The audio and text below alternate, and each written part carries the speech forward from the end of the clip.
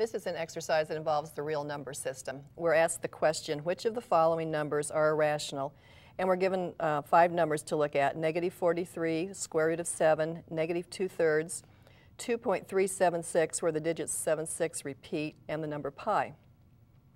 Now we know that the irrational numbers are the numbers that are not rational. So let's just begin by determining or recalling what a rational number is. A rational number can be expressed as a quotient of integers where the denominator is not equal to 0. So if p and q are integers and q is not 0, then p over q is a rational number. Now we want to find the irrational numbers, so we'll just look through here and determine which of these are rational, and the others will be irrational. Negative 43 is a rational number because I can write it as a quotient of integers. One way I can write it is negative 43 over 1. The square root of 7 cannot be written in this form as a quotient of integers with a non-zero denominator, so this will be a rational number. This is a rational number.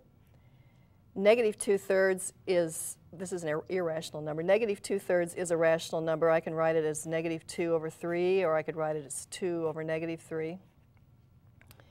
2.376, where the digits 7, 6 repeat, is a rational number because we know that repeating decimals are rational. The number pi cannot be expressed as a quotient of integers with a non-zero denominator, so pi is also an irrational number. So let's just answer the question. The irrational numbers are the square root of 7 and pi.